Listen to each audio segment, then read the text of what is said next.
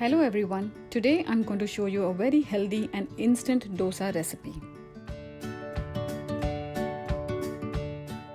In a bowl, add 1 cup of Jowar flour, 1/8 cup of Rava Semolina, half a cup of chopped onions, 1/3 cup of chopped cilantro, 2 finely chopped green chilies, 1 teaspoon of crushed cumin seeds, 1 teaspoon of salt and 2 cups of water.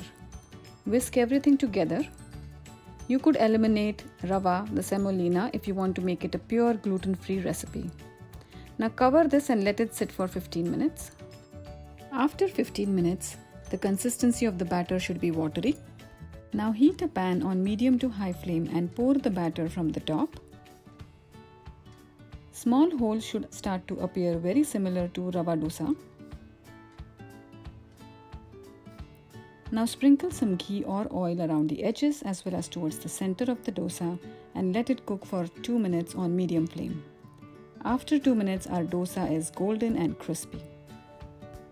Remove from the edges and dosa is ready to be served. Flip and cook for 1 more minute if you want dosa to be more crispy.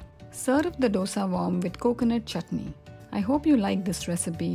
Thanks for watching my video.